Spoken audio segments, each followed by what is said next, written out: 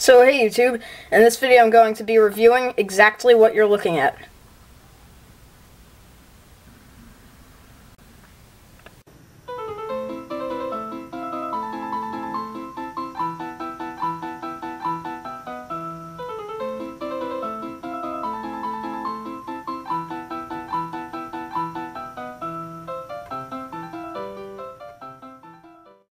Now this cube, at some points, feels like it's too big to fit on the screen because it's just a huge cube. So it's a really cool cube. Of course, it's just huge, and it's perfect for anybody who wants an 8x8 in their collection. So, you know, that's just automatically a high point about it, just the amazingness of the fact that they can make an 8x8. And, you know, so it's just awesome in all respects, just to start out. But it is actually an amazingly turning cube. Like, it's really smooth, especially the outer layers. Like, it's really, like, it really feels so smooth. And I'm so impressed by Shengshou because they just make amazing cubes, and I'm never disappointed. Yeah, it turns really well. And the corner cutting, to move on to that, it's pretty much a cubie, which is really impressive. A little bit more, actually. Yeah, almost 1.5 cubies. Actually, yeah, 1.5.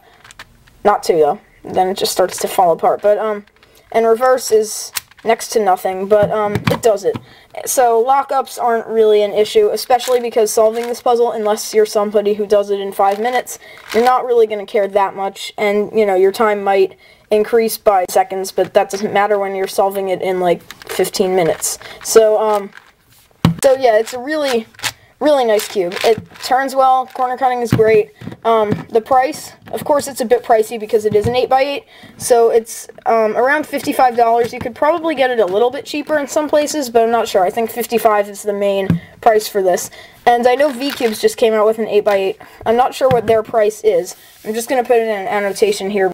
So yeah, I'll put it there. Or actually not an annotation, I'll just put it in a caption there, like from Movie Maker. The last thing I want to go over is the stickers, and the stickers are really nice. And so I've done, I'd say, about 7 solves on this 8x8, and there's just one little peel right here. The white side has one little peel. The green side has this peel on the corner, which is a bit annoying, but that doesn't make much of a difference. Orange is perfect. Blue is perfect, and yellow has a little peel, but really almost nothing, which is amazing. And it came with replacement stickers, so that I don't think I'm going to be using them because they're so great. So this cube holds up really well. I've gotten 1 pop on it, so it doesn't pop often.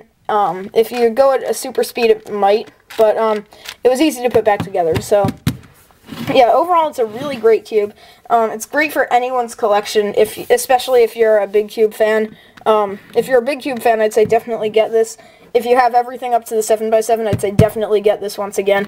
It's really an amazing cube. Someday maybe it'll be a WCA event, and that would be really nice.